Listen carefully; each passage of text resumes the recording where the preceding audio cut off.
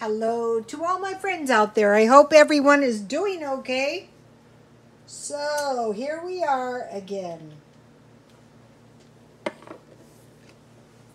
Okay. Today I drove up to Walmart and I bought a couple of things for the stockpile. I think the best approach is no panic buying, just buy a few things here and there. So I bought 2 pie crusts.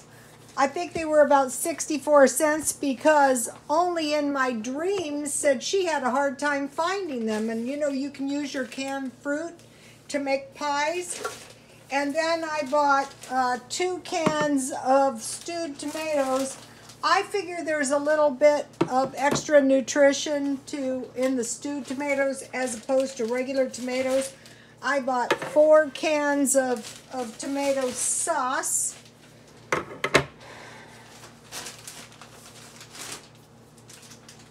And what I did is I checked on all the cans for the longest expiration date. I want to avoid old food and expired food if I possibly can for as long as I can. And then I bought some Rotel tomatoes. So I bought some tomato stuff. For one thing, you know, you can use these diced tomatoes if you grind them in the blender like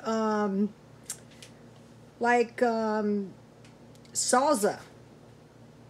And for the stewed tomatoes, if you cook them down with salt, pepper, and sugar, you can add macaroni, and that's pretty good.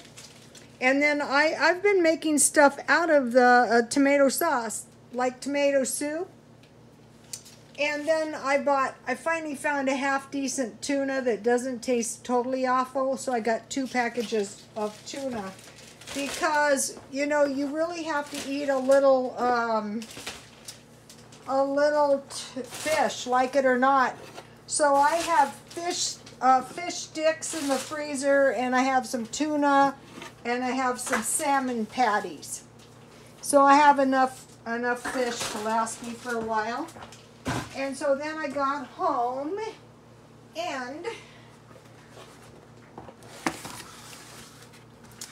I planted myself some more seeds, and what I did is I had some seeds that were just seeds out of my food, so I just planted them. And I had a little dirt from, you know, the 99-cent store. But if you don't have any dirt, just get the seeds out of your, just get some dirt and the seeds out of your food and start planting. And then I put a little fertilizer in there.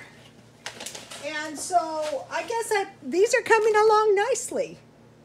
Mainly what I'm trying to do is grow seeds using the plants out, or the seeds out of my food. It's coming along nicely. And don't assume that just because they tell you the seeds are Terminator seeds, that's going to be true. Okay, especially if you're buying organic. 99-cent only has seeds. I got radish, bell pepper, and beets. 59 cents. That's a pretty good price for a package of seeds. I got those at 99 cents only. Okay, so today I don't have to cook much because 2 days before this I was a cooking fool. And this is the lima bean soup I made, and this is really good. It's, you know, it's easy to make. I just did a video yesterday. But what I've mainly been doing, this is good. What I've mainly been doing is making soup using my cans out of my stockpile. You know, getting a little bit used to eating that. And then I still have tuna fish, more than enough for a nice big sandwich. You know, you don't have to kill yourself cooking all the time. I think I'm going to start doing some less cooking meals. Not everybody loves to be tied to the kitchen. In fact, hardly anybody. I saw this guy, a young guy, and he had bought a lot of frozen food, and I might do that. I'm going to be eating my food pantry food. And I have these crackers. I'm glad I bought these. These will taste pretty good with my soup. The box was open a little bit, but the package inside is fine. So by doing the markdown shopping, I want to encourage you guys, maybe you're not big into dented cans. We'll just try to find a few damaged packages. You know, that's not bad. 50 cents. Okay. Now,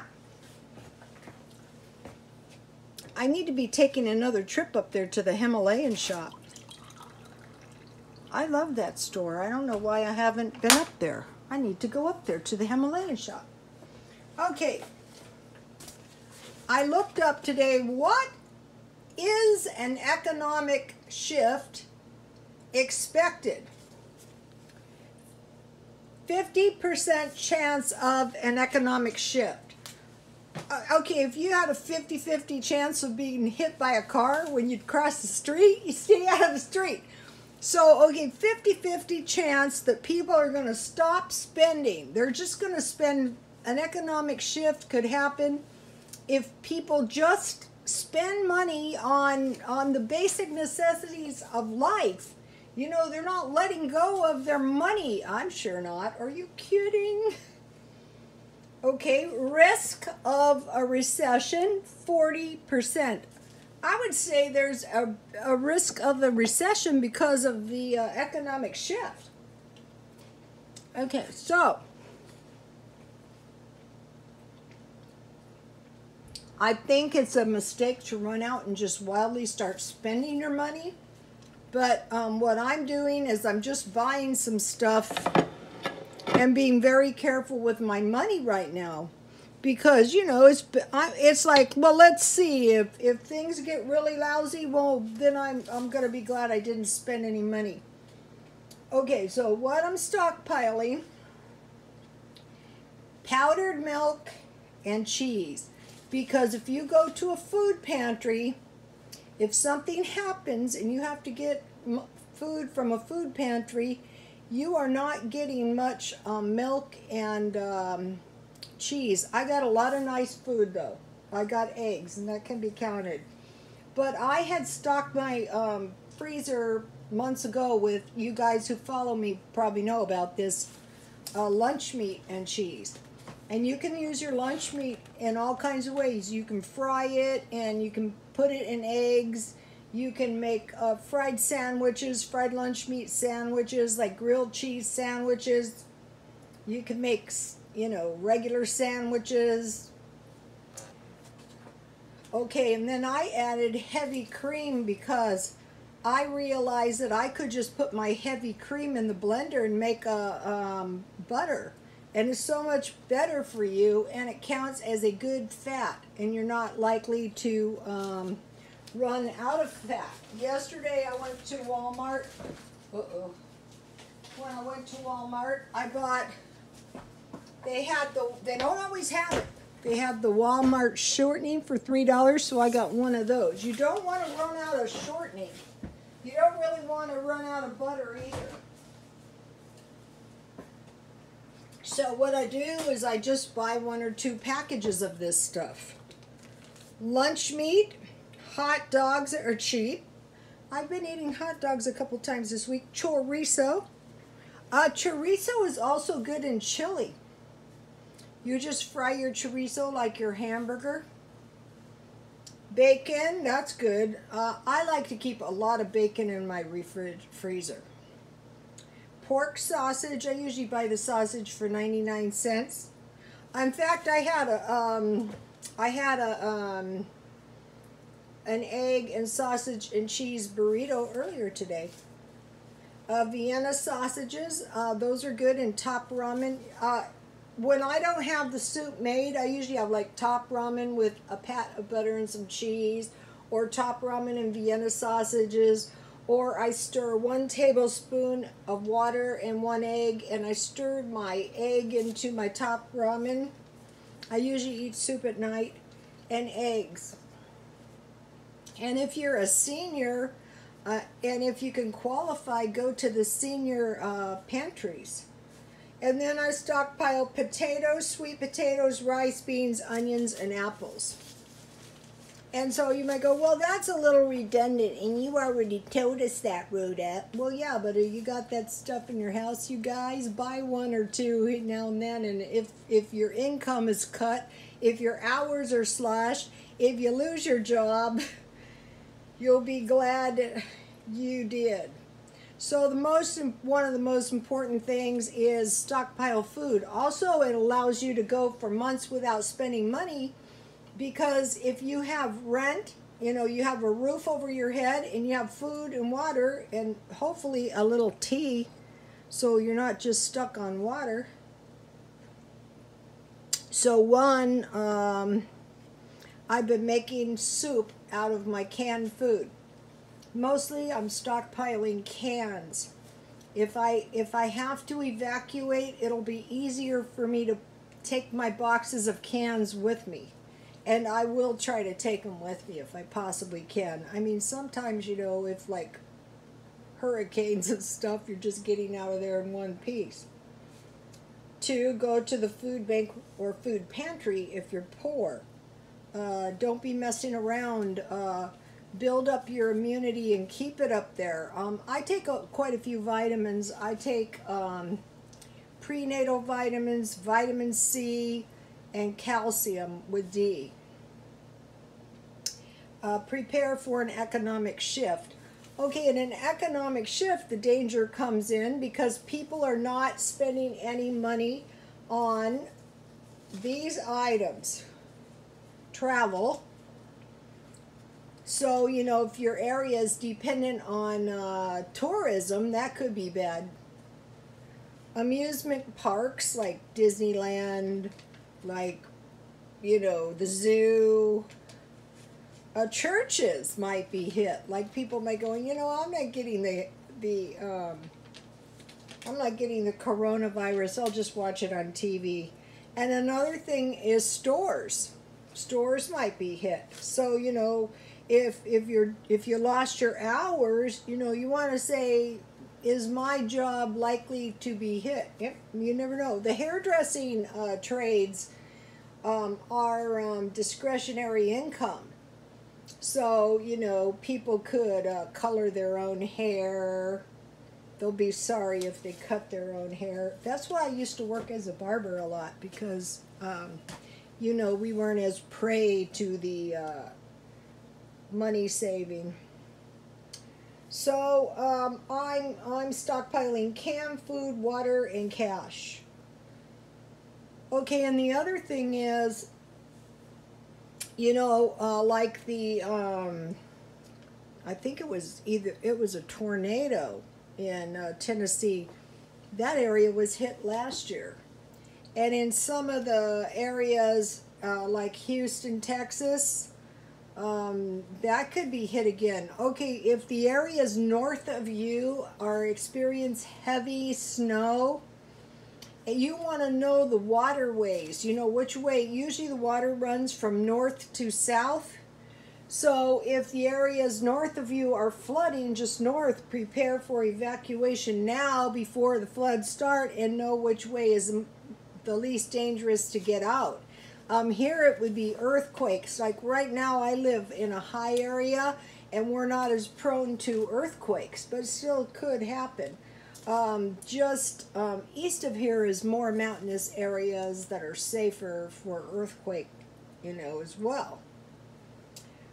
Okay, now if things, if the price of things got really out of hand and you lost your dwelling, like your apartment, you would want to prepare for being able to live in your car. I spent months on this.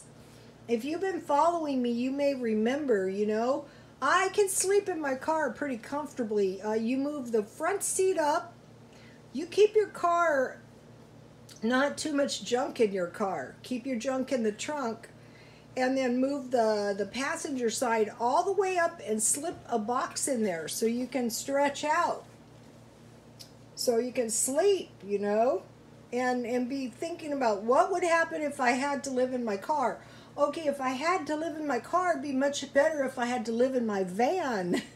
So you might want to prepare for a van. Okay. What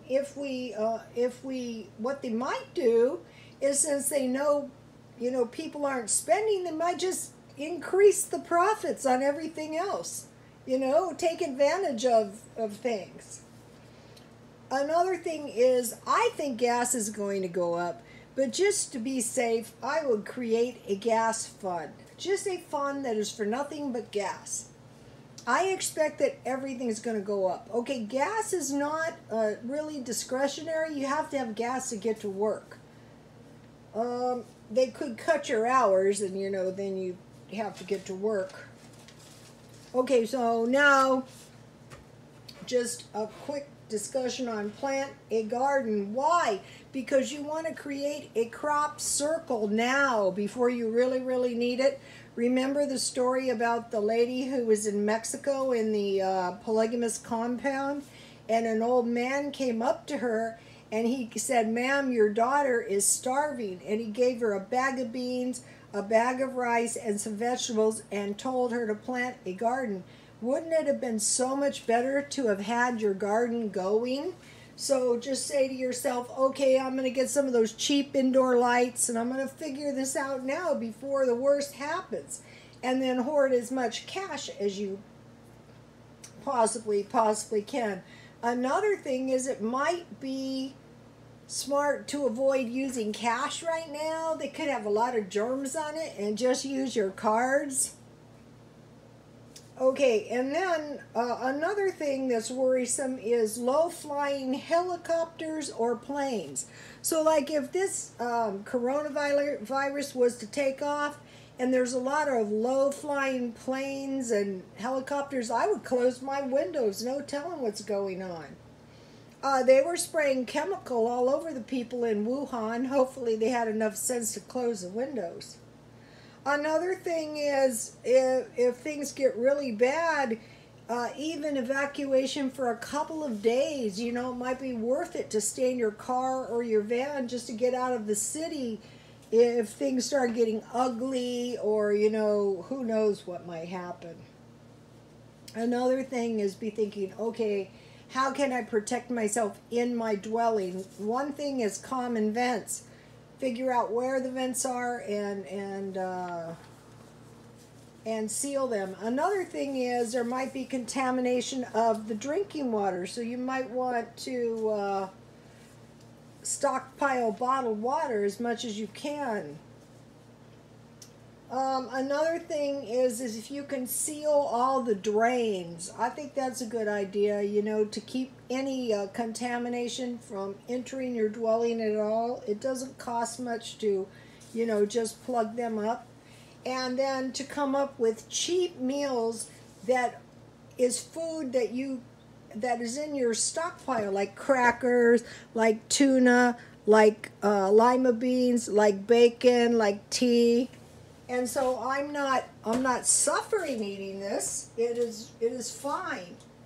So that is my input for today. Please like, comment, and subscribe. And if you have any good suggestions for preparing for an economic shift, if you leave them under comments, we will all write them in our notebooks. God bless you all.